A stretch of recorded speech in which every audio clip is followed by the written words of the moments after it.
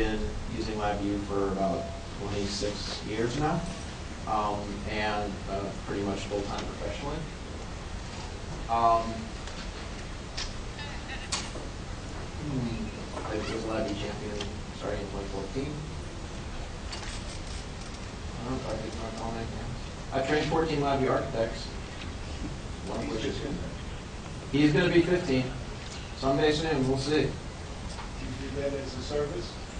Do I do it as a service? It depends on how much I'm paid. I actually was paid once to train someone that was at a CLD level to help them get up to CLA level. So it's at least hypothetically possible.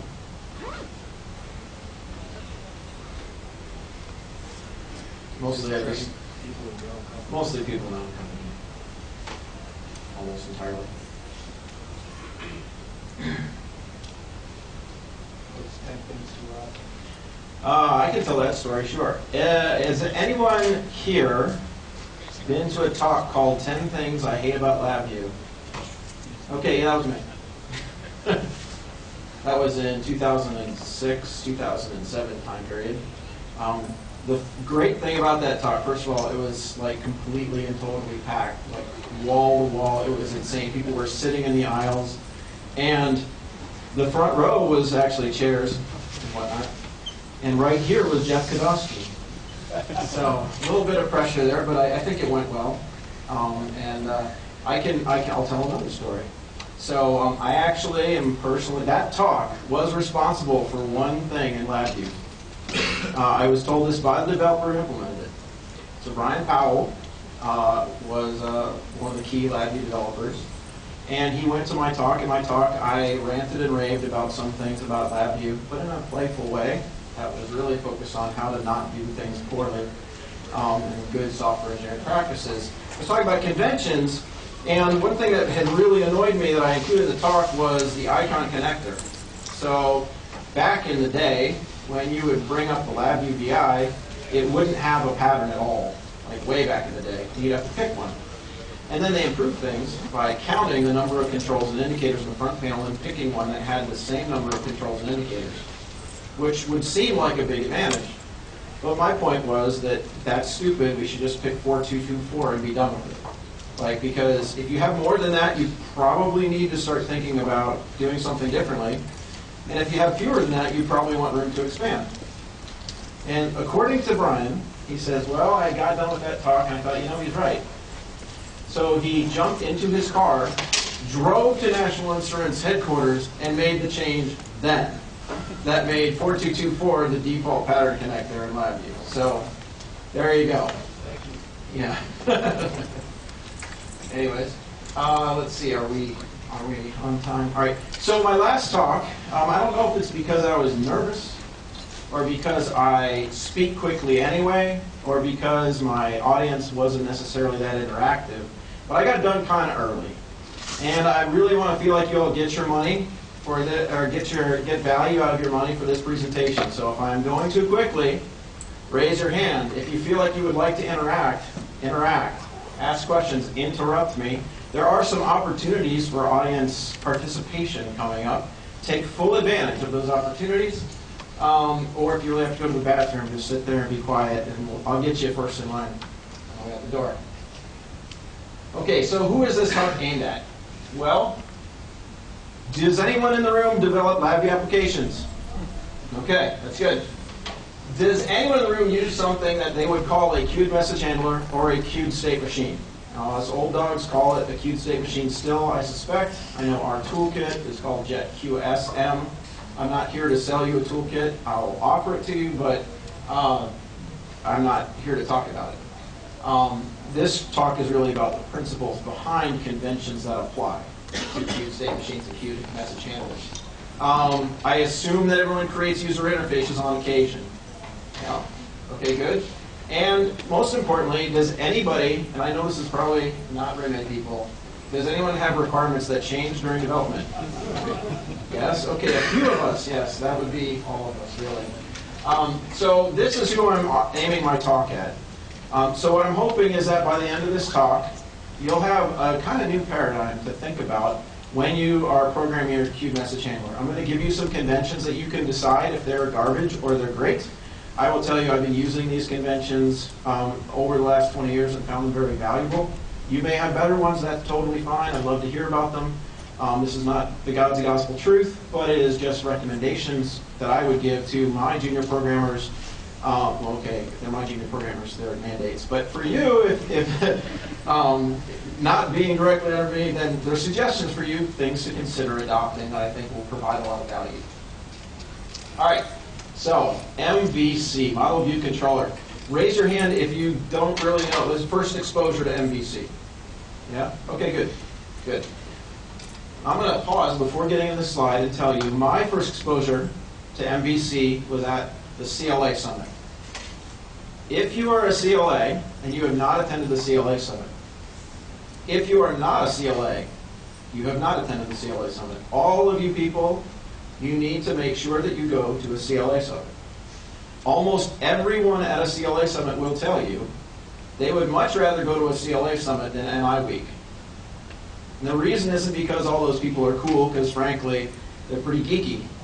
But the reason is because the technical content and the amount of mental stimulus and whatnot is very, very high at a CLA Summit. It is really cool to be there with all these smart people that are coming up with all these challenging ideas. So some of the best, most interesting things that have happened in my career have been at CLA Summit. So if you are not a CLA, you need to become a CLA, if only to attend the CLA Summit. And if you are a CLA and you've not been to a CLA Summit, then I'm really sorry for you, and you should fix that problem. Okay, so I learned all of this. I learned at a CLA Summit. Well, actually, this I learned on Wikipedia, but I initially learned it at the CLA Summit. So Model View Controller, this is what Wikipedia says, and everyone knows Wikipedia knows everything. So the concept is that there are three parts of your program. That there's a model, and there's a view, and there's a controller. Now the user interface is going to interact with the controller. The controller is going to change the model is going to update the view, and which is going to then display to the user. All right, this is the sort of theoretical construct for Model View Controller as presented by Wikipedia. The idea is that by dividing these into three interconnected parts, it separates internal representations and responsibilities in your program. So it starts decoupling your software by definition.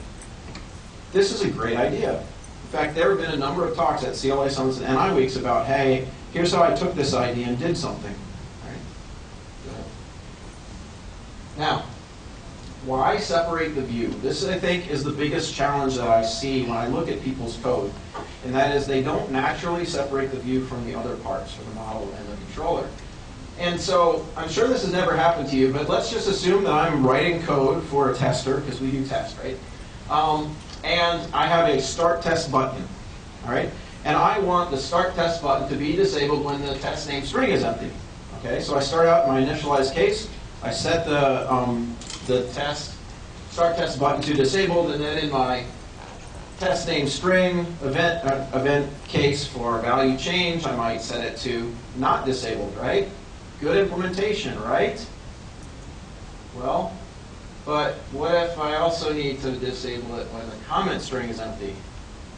Well, that becomes more complicated because I have a property node in my initialized case to disable. I have a property node in my test name string to disable it, so now I need to put another one in my comment string. And so what about the ands and the ors of these conditions?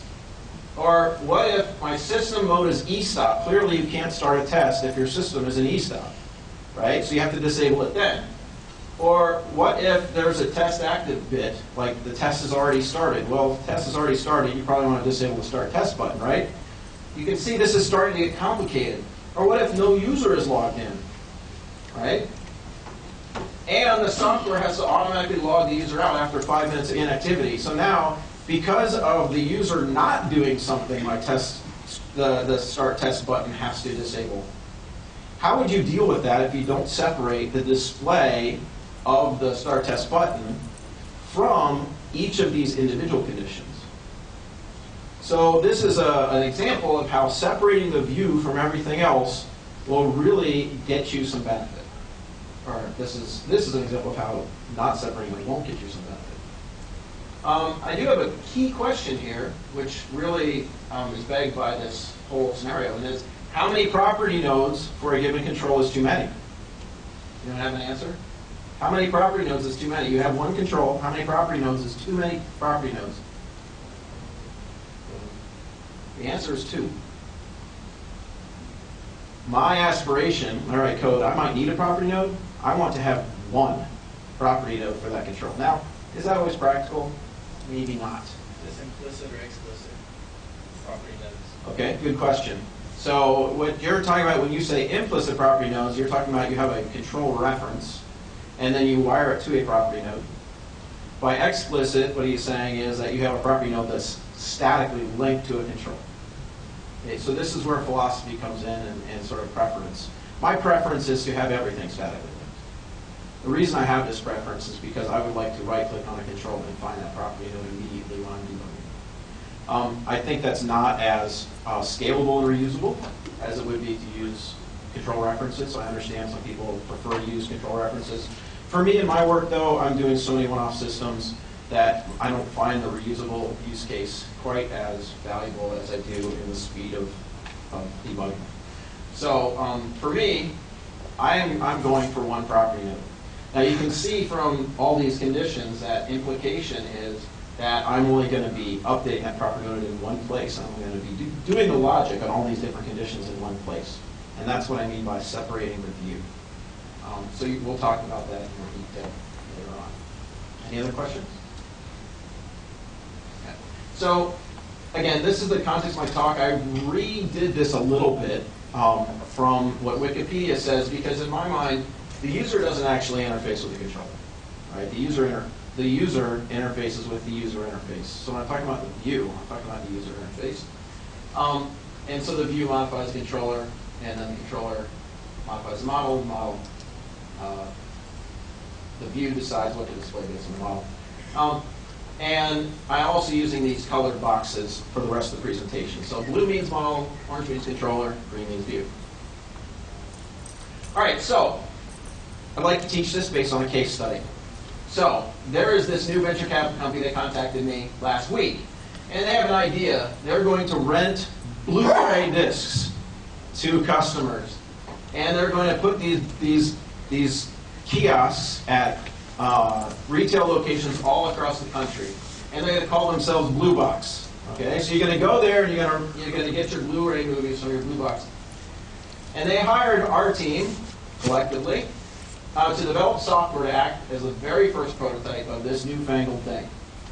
And of course, our first decision was to implement it as a queued message handler because that's convenient for my talk. So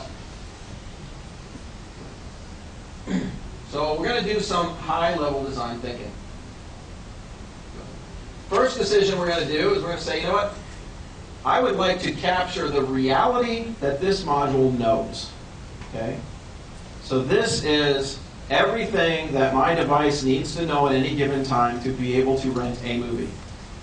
It's not actions, it's stuff that it knows. Okay? So you might think of some examples in your mind. Then I'm going to record then I'm going to recognize that I'm going to need to present portions of that reality to the operator, right? So then the last thing is I need to allow the module to change that reality based on user interaction. Now this is kind of philosophy, but basically the decision number 1, capturing the reality the module knows, I call that the model. It's everything that they need, that the device needs to know to operate. The view is that part, the presentation of portions of reality. And then allowing it to change the reality based on user interaction. So in a simple case, the reality might be which discs are in the box right now. Right? The view might be when you present, some of the movies might be grayed out because they're not available, or it might be bold because they are available. Or if you were in a list view, maybe it would only list the ones that are available. The controller would be when a user takes something out of inventory, it has to be able to update that reality of what do I have available to me at this time. When a user returns a movie, that changes the reality, if you will, of that this device knows, right? One other key point about this idea of reality, and that is my concept here is that this includes everything that it needs to know. So we'll talk about that. Okay, so when we go into this, we're going to focus just on the use case of a customer renting movie. If you'd like to do homework after this presentation, then you can think about the customer returning movies, or a technician that's stocking the unit, or the home office that's monitoring the unit. But right now, we're just going to focus on customer goes to the device to rent the movie. So, what might your software have to know? Okay, I've given you a head start. It has to know what's in inventory. So what else might it need to know in order to successfully allow a user to rent a movie?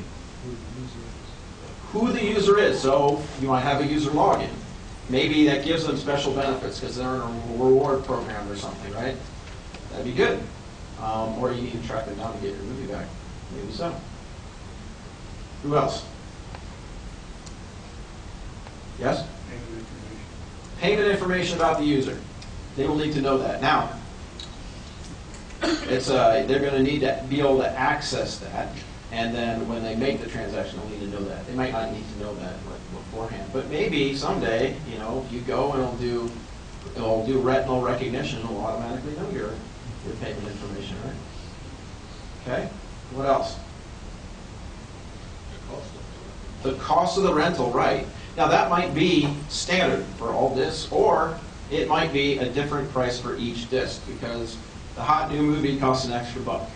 Who knows, right? So that's information that it'll have to know. Anything else? The date of the transaction. Say again? The date of the transaction. Yeah, so it'll need to know some information about the date and the time, so that way it knows when you have to return it, or it's going to start charging you more money. That's definitely important. When can I charge my customer more money? What's that? The name of the movie. The name of the movie, yeah, which one the user has selected. So user, we're getting a little closer to controller, right? Because the user input then is affecting their reality, but that's okay. All right, so all these things, this is all information that the reality in which this device operates. This is all stuff that goes into the model. All that stuff we listed, I'm going to call model. All right, so what might the software have to present to the user? Yeah, the list of movies available, for sure. The cost of the movies again, yep. Think of anything else? Is that? The story about the movie. Yeah, so synopsis information. So if they select a movie, might give a little short sales spiel about why this movie is the greatest movie on earth. Maybe list like the awards that it's gotten, something like that. Sure. Availability?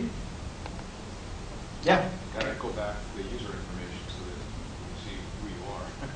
Yeah, so it might reflect back some of the information that you've entered as a user. For sure. Return date. Yep. Return date. Error messages. Hopefully there's no error messages, but sometimes my card isn't necessarily going to work the first time I swipe it, right? For sure. Another thing you might think about is when you select a movie, does like say our competitor to Blue Box, does it immediately dispense a movie when you select a movie? It doesn't. What does it do? Ask if you want to select anything else. Right. So that's the idea of the shopping cart, right? You would like to prompt your customer to rent as many movies as possible to increase your income. So it might have some kind of presentation of a shopping cart, which then implies, wait a minute, in our model discussion, we didn't talk about a shopping cart. So now we have to include in our model, all right, here is a list of movies that the user has definitively decided to rent. Okay, you can see where we're going with this. All that stuff we talked about is all view. So it's just presentation of the information that's already in the model. The view is completely separated from the model. Right? There's stuff that you know, and then there's stuff that you're presenting at this moment. All right. So now what might the software have to do? What are the changes to this reality that we might have to do? So we talked about one already, removing a disk from inventory. Right? Anything else? Charting the customer, yep. Yep. Sorting based on like genre? Yep, absolutely. Update inventory. Updating inventory. Maybe updating prices. You brought up pricing before. What if one day a customer has a big announcement? It's like, oh, hey, by the way, everything is going to cost another dime per night. If you were their left, it would be Yeah, that's a good point. You could do it that way, for sure. Okay, so those are just some examples of stuff you would have to do. And as you might suspect, this is the controller aspect. So basically, changes to the reality of the device is controller. Presentation of that reality is view. So how do we code this up? So this is a picture of the only LabVIEW we're going to show, I think, on this presentation, of Jet's version of a QSM. So this set of boxes down here is the Jet QSM toolkit, and this pink line is just a reference wire. But the concept is, with the QSM, you're probably all familiar with, this function is going to output, okay, what state is it going to run? And this right here is where we might enqueue new ones.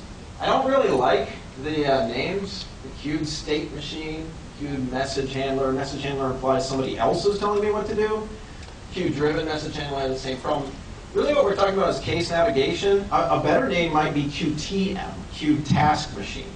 Something like that. I'm not going to change the verbiage, though. You're familiar with what it is, probably. So in this example here, if we have a start test button, we push start test, and then it's going to execute 3 states: open file, start DAC, and send start command as an example. Okay. Our first step in queuing this all up is to develop or choose a queued message handler toolkit. All right.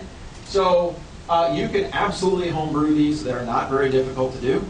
Delacorp has DQMH. You're probably all familiar with that acronym. Maybe some of you use it. I'm not too familiar with it because I had my own tool I developed 20 years ago, and I'm still using. JKI has a state machine toolkit. If you email me and introduce yourself, I'd be more than willing to send you mine. I'm not here to promote or sell that toolkit. There's probably others out there that you're familiar with. Maybe you have your favorite. Maybe you developed your own. That's great. But the first thing you have to do is pick one, right? Okay. So here's where MVC meets the QMH. So I'm going to map the model, the view, and the controller to portions of a QMH. First of all, the model.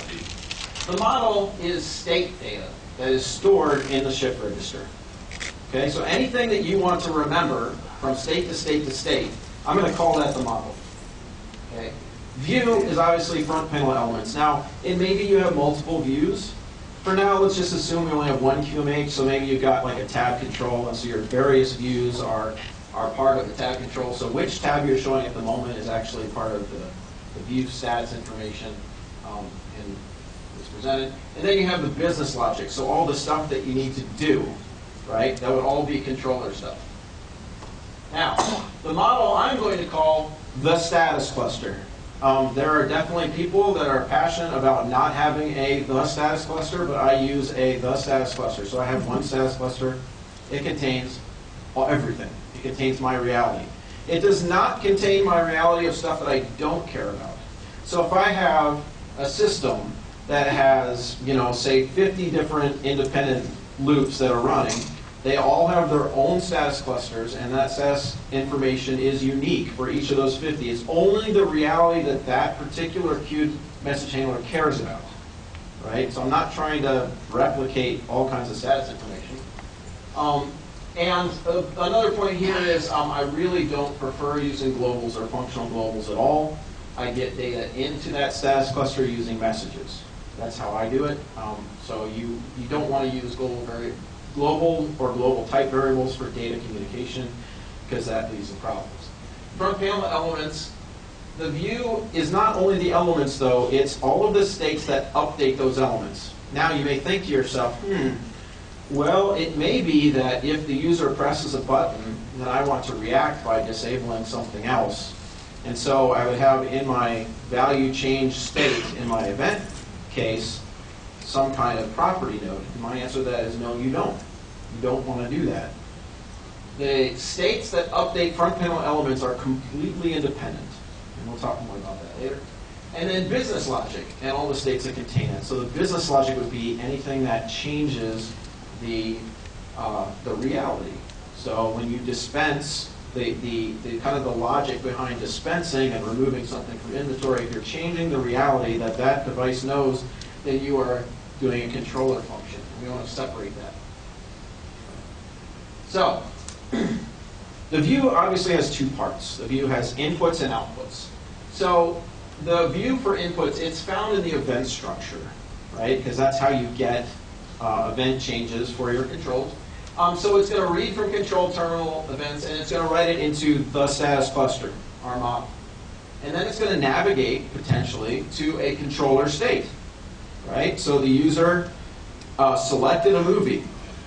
So the movie that's selected is going to go into the state information, and then the controller might go and say remove it from inventory, or verify that it is actually inventory, or look up the price. There's lots of things that could be done in response to the user selecting a given movie.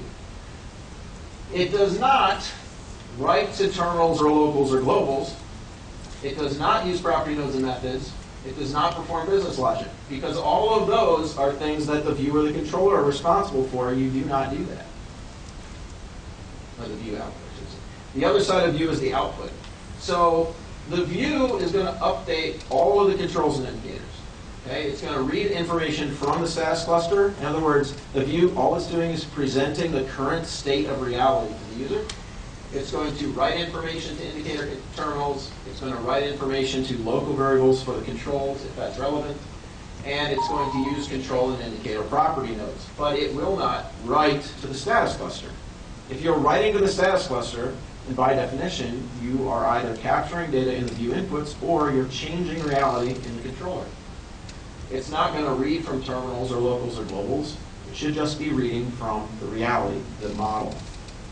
And it is not going to be performing business logic, because that's what the controller does. Okay, the controller. The controller is going to read information from the status cluster.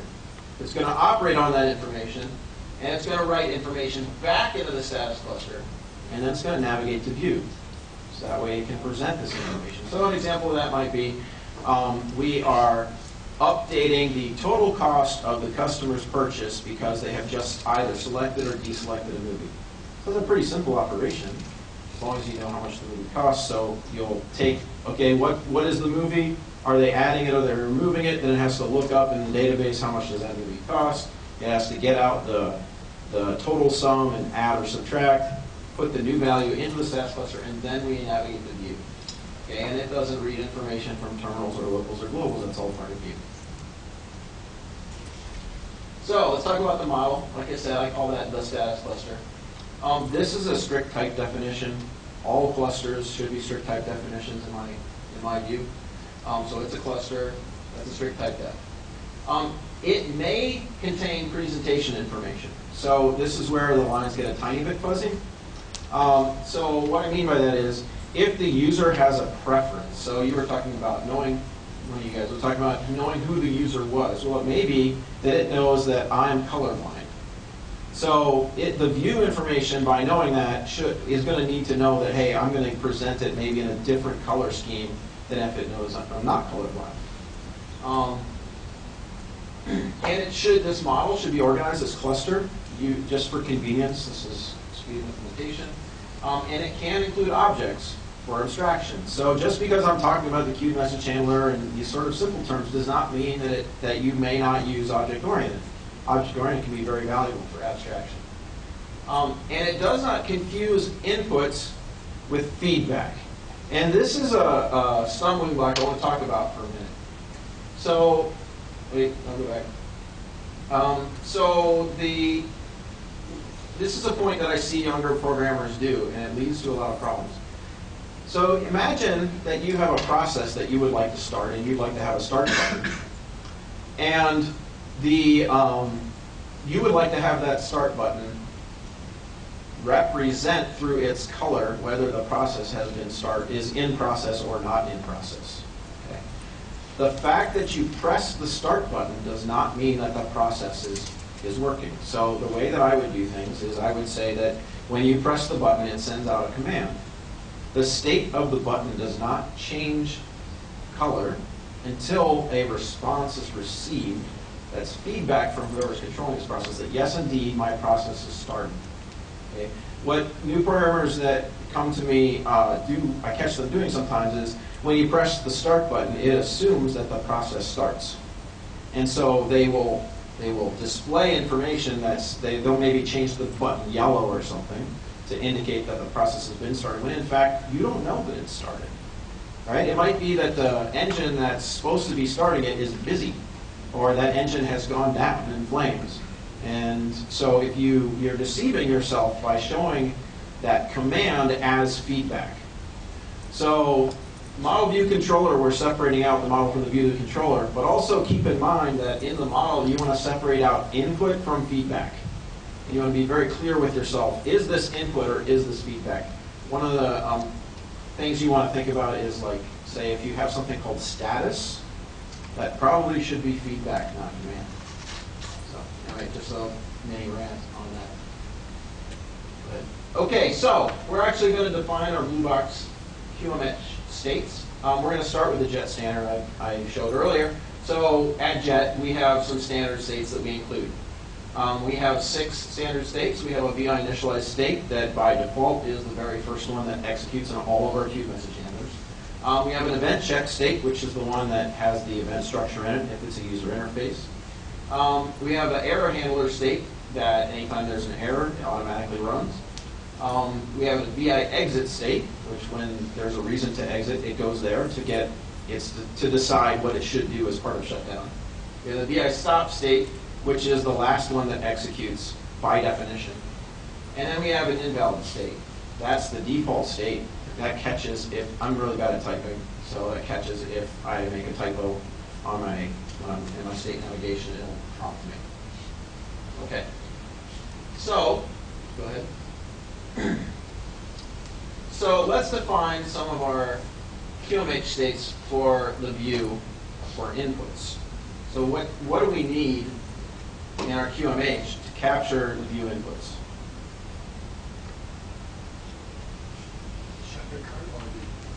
Okay, so a login control. So I'm not talking specifically about each control we would need.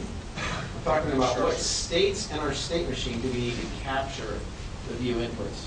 So would you have a separate state in your state machine to capture login information? Where would that be?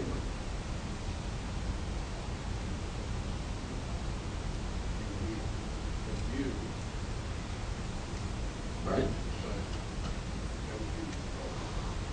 Well, you would need a view to enter the information. Whenever the user in LabVIEW enters information, where does that show up? It shows up in the event structure. Right, so that's, I'm leading. That was a leading question. Go ahead. So basically, all the event structure cases, it says event check cases, I got that confused because that's my state that has the event structure in it.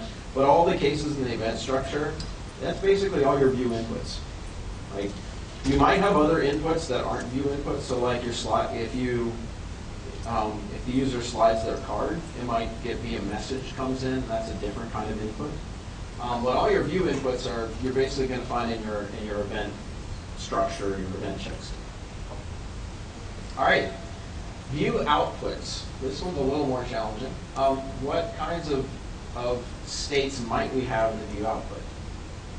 Remember I talked about having one property node per controller indicator.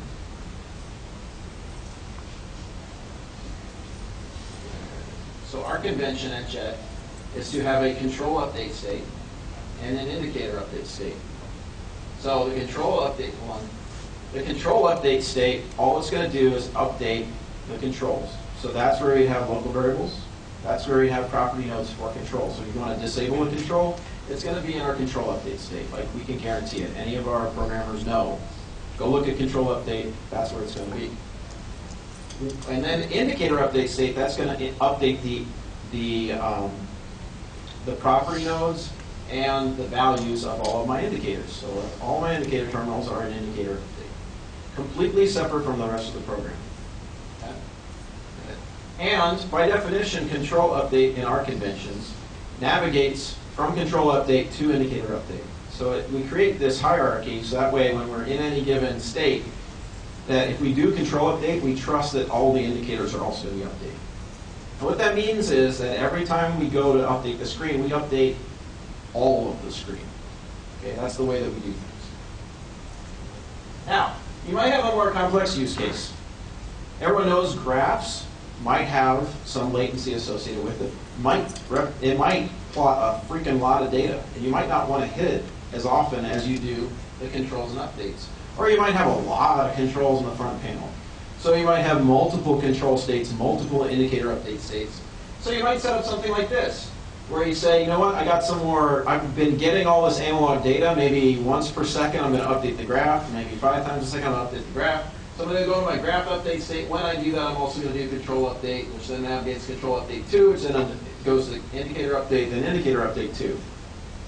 Or you might have tables that you only want to update on certain, based on certain changes. Or you might have a view, like a tab control, or maybe a sub panel, something like that, that you would do. So in these complex use cases, I'm not saying the control update and indicator update are the only thing you can do. You have a lot of flexibility. The point is that all of these states do not do any business logic. All they do is update the screen. And that every time you update the screen, you update pretty much everything. That's how you capture all of that if and or type stuff that I was showing at the very beginning, is by having it in only one place, by having only one property node. This is how you would implement it. Okay, so what QMH states might we have for controller? Remember all that stuff that you have to do, right? Well, here's some examples. Might load the movie menu, might load the selected movie specifications. That's what you were talking about the, what awards has it won, what's the synopsis of the plot. You might add it to the cart. You might clear the cart because the user walked away and canceled the whole thing. You might accept payment. You might process payment. Like all these things are things you do, right? Now, another option would be to have a convention of how do you name your states. I don't know if anybody here is passionate about names. I'm pretty passionate about names. So one potential naming convention would be to sort of try to go with a noun, colon, verb kind of structure. And what's nice about it, if you do something like that, is it kind of self-sorts into categories. So if you're operating on the cart, then you've got cart add and cart clear. And then together in the state machine, you can organize it. So I would recommend considering something like that. I'm not like hard and fast on you have to do things this way, but it can provide some value if you think about naming conventions for your states. Okay, so this is what it looks like. So you've got your standard states, which you can define your own if you want. You've got your controller states. These are the things that do. You have your view states. You have event check cases. And then you've got your control update, indicator update, graph update, view update, plot update, whatever it is. Any questions? I'm going to stop here for just a second. Does anyone see how that model view controller concept just directly applies to queued message handler if you adopt certain conventions? And that's what I'm recommending. Now, scalability is the real payoff here. So what if your requirements change, and you can imagine some of those, or you even talked about some of those, the user rewards, colorblind display, inventory management, remote price updates. Well, it's pretty easy if you can imagine, you can sit here and look at these and say, oh, if I got user rewards, well, I'm going to input another controller state, which is look up the user. Another one maybe apply rewards. Another one maybe prompt the user to sign up for my extra service that'll only cost another 50 cents per movie, or whatever. Right? So you can insert those in the controller states, and then the view state will still update everything based off of all information in reality. So it may be that you have 1 or 2 slight changes to make in the view outputs, because maybe you've added a new option. But the change is going to be minimal. The change in requirements is going to have minimal impact on your view. As opposed to if you had combined your controller and your view states, things could get really complicated really fast. So that's what I have to say. That's my intended takeaways are that hopefully you got a good understanding now of what model view controller means just in general. It's kind of a simple concept. Hopefully you can see how decoupling can help you in terms of scalability and supportability. And hopefully you see how you can apply the MVC to any queued message handling code that you have, and with some practical tips and conventions to get you started. So hopefully you can come tell me next year when you see me at NIWeek, hopefully what you'll say is, you know, I applied that and my QMH programming got way better, got way more scalable, got way simpler. And just as a bonus material, I also recommend kind of organizing your state machine, the order of your states. And we actually put in states that have no function other than to have names that are in the list. So if you look at any of our queued message handling ones, we have a section called standard states with all of them in there. And we have a section called menu commands, a section called message handling, a section called actions. And then window and panel is all the updating stuff. So opening the window, updating controls, updating communicators, and things like that. So if you're looking for an additional convention, I would recommend that. Thank you very much for your participation. Open for any questions. So earlier when you were talking about, the queue, all you're doing is just reading the status plus your so would you then, let's say you're talking about the initial case you're talking about where you have to run you're determining whether or not to save it. Where are you putting the logic that looks at all the possible scenarios for when to run? Yeah, that's a good question. So I'm putting that logic as part of the view. Because, yeah, so the question was, let's go back to that slide. It's pretty early on. You know which one, Karthik? Where we've got all the different requirements for disabling the start.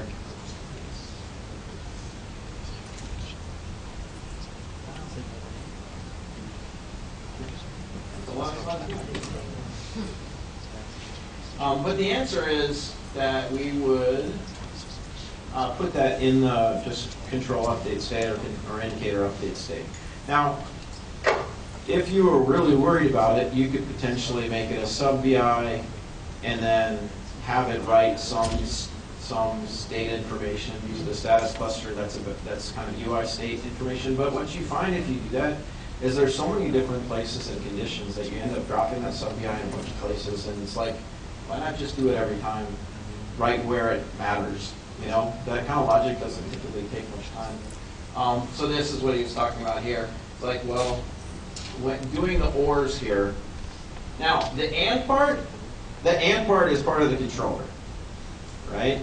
There's a timer out there, and if the user is inactive, then it's going to, you know, log the user out and stop and reset and all that kind of thing.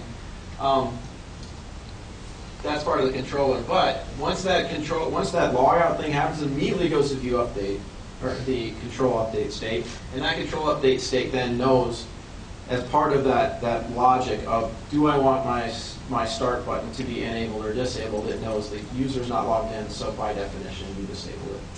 Yeah. And I mean, I've got some user interfaces that have a crazy number of controls and indicators. I've been working with this one customer for 4 years now, developing this control system, and it seems like every couple of weeks he's like, oh, can you add this? Can you add that? Can you add the other thing? And so the conditions under which I enable and disable things have changed just radically over the last 4 years. And so my control and indicator update states, I mean, that's pretty extensive. There's a lot of stuff in there. But it's all fairly simple logic.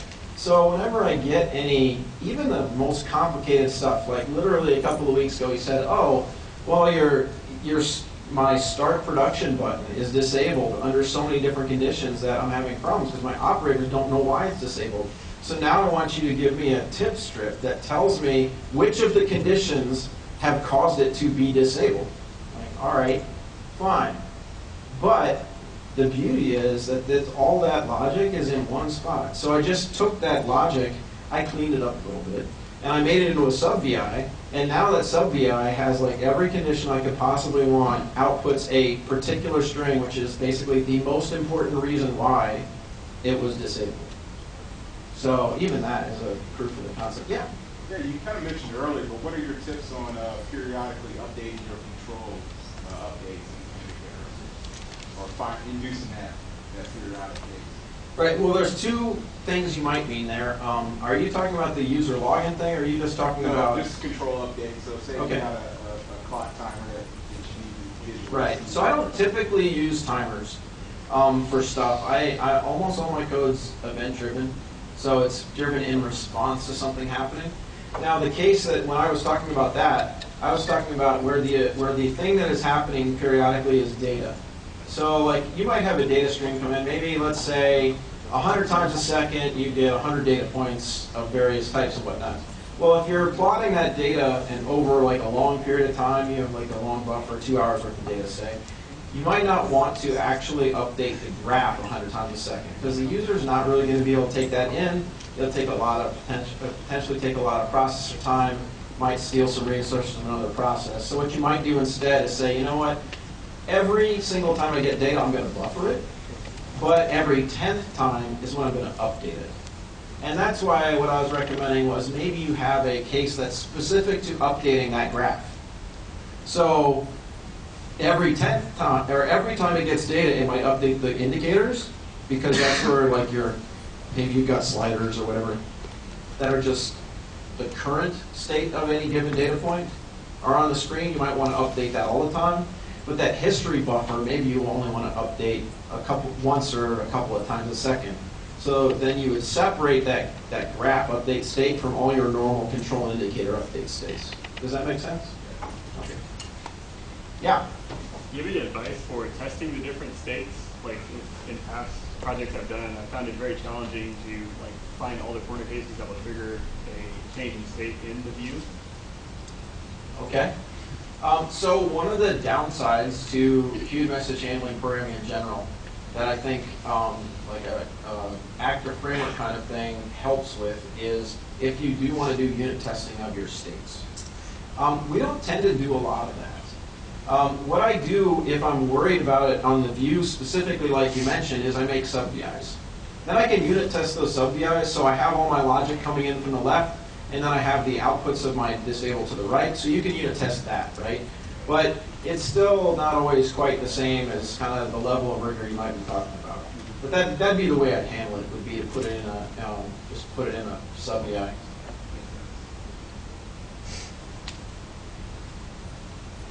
Any other questions? All right, cool. Well, thanks a lot for coming. Oh, wait, no.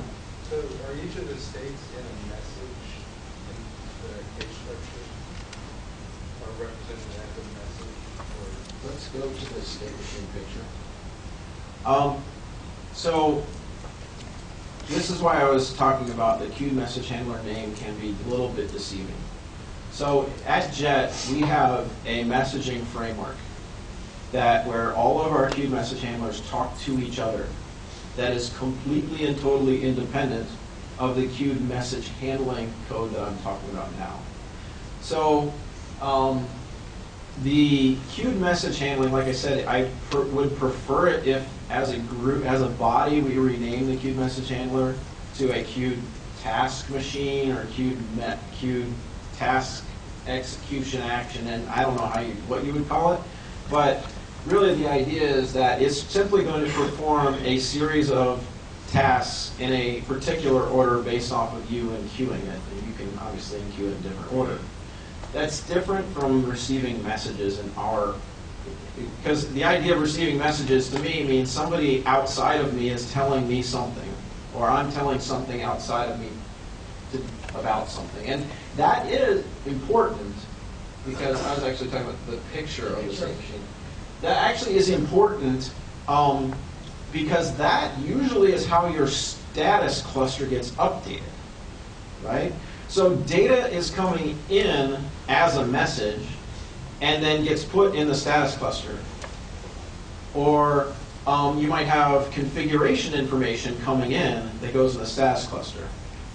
And then that configuration information, a good example would be user login information. So maybe you have an external user management module. So it's going to prompt the user for the password, and then once the user succeeds or fails in logging in, it's going to give you credentials. That will come in as a message. It'll get stored in your status cluster, and the only thing your module cares about is what is the reality of what is the current user allowed to do, and that, in the status cluster, is part of the model, which then will be reflected whenever you update the view. Does that make sense? Okay. There's somebody else. Yeah? Yeah, whenever I make this, I always use type that, but all the tools that apply to scripts, what am I doing wrong? Okay. Good question. So I think what you said, or tell me if I'm wrong, is that all the state machines that you do, you use enums. I assume they're strict type def, yes? Good. That's the only way to do enums correctly for a state machine. And that a lot of others you see use strings. And what he asks is, am I doing something wrong? The answer is no, not really. But there are certain benefits from using strings that you don't get from using enums. The primary benefit from using enums is you can't fat finger a state wrong, right? The primary benefit of using strings is that you can do lots of other stuff. So a good example here is our Q state machine little toolkit here. It can take a list of states to execute. That's just an array?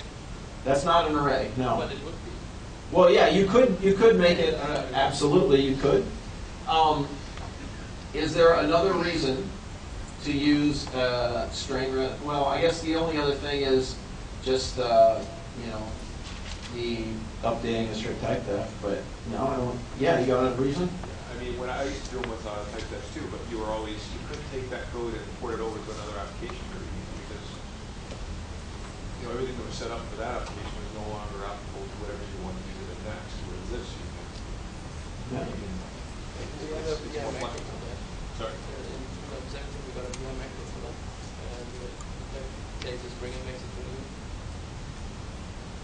Yeah, but like, it's the cases in your other application. If you want to use like in a sub VI or something like that, you may not have all the same cases. You have to build a whole new, Some of the guys in the back I saw raise hands. Do you transfer data with your strings? Do you transfer data with your state? Right, good question. If you see over here, there's two wires coming out of the read function, and that's how we transfer data. So we actually have a separate variant that we could potentially use to pass data from any state to any other state, and then we also have what we call comment. It's a string, so we actually initially use that for documentation purposes of why am I doing this, in case, in some circumstances, but you could also pass string data, or you could potentially compress a string and then get it back into whatever data type if you didn't want to use the variant. So we do have that. So that is something you could do with strings, but actually we don't turn it into a string. We just have in the background, we just have a cluster that's got like the state to go to, here's my message string, and here's my variant data. And then we use a queue in the background rather than use strings. But you could, if you were setting, that's one implementation. I've seen in the past where somebody, JPM may do this actually, where you do like your state name, and then like if you do : : then you could put some data information, and then the what's that? They do set arguments. Yeah, arguments. There you go. So yeah, same concept, just different implementation. Might be an advantage to using strings if you want to do something like that. Any other questions? Yeah. Can you discuss a little bit about queuing to the front and queuing to the back? Like you guys, Yeah, sure. your So this philosophies on function that? is polymorphic. So if you right-click on it, you choose states. There's actually 4 different choices. 2 of them we don't use anymore. So next time I update the toolkit, I'm just going to get rid of them. But one is queue to the front, queue to the back. So you can just change that. It's pretty useful actually. Usually control update will stick control or indicator update on the front of the queue in case it's being called in sort of the middle of doing stuff. So that way indicator update. Like the idea is that control update is like a superset of indicator update. So anytime I do control update, I always want to do indicator update because it would be silly not to. So that's why control update usually queues in front. But that's definitely a feature of the toolkit. Another thing that's important, like if you're going to roll your own, I'll show you a couple other things I'd recommend. If you look over here, we've got, this is your initialize, and then you've got debug options. Debug options, the toolkit actually has in it a cache of what states have been most recently run, in addition to what states do I do next. So it has a future-looking queue and a backward-looking queue. So that way if I get an error, then I can output a like, hey, here's the last 20 states that executes and how long it took between each of them and things like that. So timing information is built in there. So if you're going to roll your own, I'd like to recommend that you consider what kind of built-in debugging you would put into it, because you can, if you're trying to fix a problem, then that kind of information can be very valuable. Another thing is you'll notice I mentioned that there's an error handler state. So what happens is this guy right here, I'm sorry, not that guy, this guy right here, if any state generates an error, the error goes out here, it comes in here, and then instead of going to the next state on the queue, it actually automatically goes to the error handling state. So the error handling state then reads the error wire that's coming into it and then chooses what to do. Many times it will like go into some kind of suspended state, or it might shut down, or it might just ignore the error and continue on. It might clear the queue. Lots of different choices there. We kind of code that up on a module by module basis. But that's another thing that maybe is hidden behind the scenes. If you roll your own, you'll definitely want to do that. So rather than put a separate error handler thing out here, I would put it over there. It's just make it part of the read. So it'll go straight to the next, to the error handler right away. It's super convenient. Did someone back there raise their hand? Let's see that. No, just stretch. Yeah. So does this sit in the event check and wait for the event, or does it keep telling me till it come back to the Good question. No, by default, it will sit and wait here forever. You'll see in the top left-hand corner that there's no timeout wired there. We do have cases where we have to poll, but I really hate polling. I just avoid it like the plague. But you know, sometimes people make you use serial devices, and sometimes serial devices require you to poll. That's the best example I have. And so if we have to poll, then what we'll do is our messaging framework has a built-in timer. Are we done?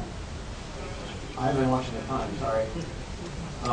This is your 5-minute warning. Okay, thank you. The last 3 ran long, so they told me to come morning. I really appreciate that, because the one right before me ran a little long too, so I get that.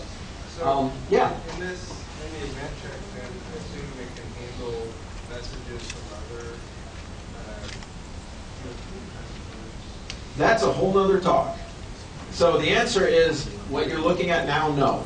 Because I just ginned this up quick for this, to just focus on the queued message handling. The long answer is, if a messaging framework should have a timer up top there, and then it should have a special user event case for the message that comes in. There's lots of different implementations of that. I may show you mine next year or something, but it's totally independent of what I'm talking about right now. But all that state looks like is when it gets the message in, it just knows the name of the message, and there's going to be a state which is the same name as that message, so it just goes to that. So it's a pretty simple implementation in terms of the queued message handling part.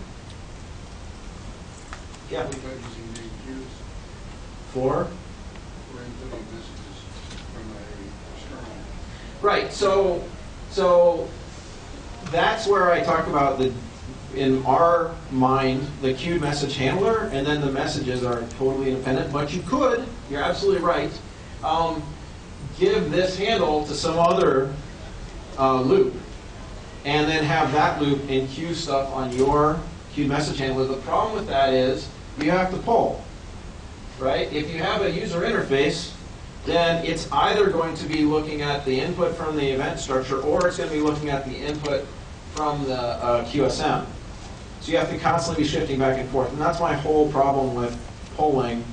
So, so we don't use the Q message handler to get messages in from external because of that fact, because I have to constantly be switching back and forth what I'm checking. So that's why we use the structure, or in some cases, we use a Q for engines deployment.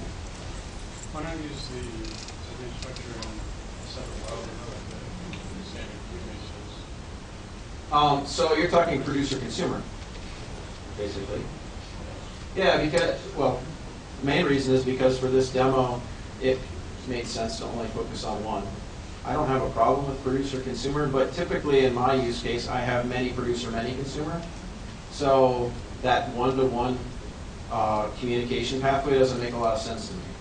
Instead, I have a many-to-many messaging framework. That answers the question, sort of? I guess can you build those just to make producer consumer just for Yes, you absolutely could.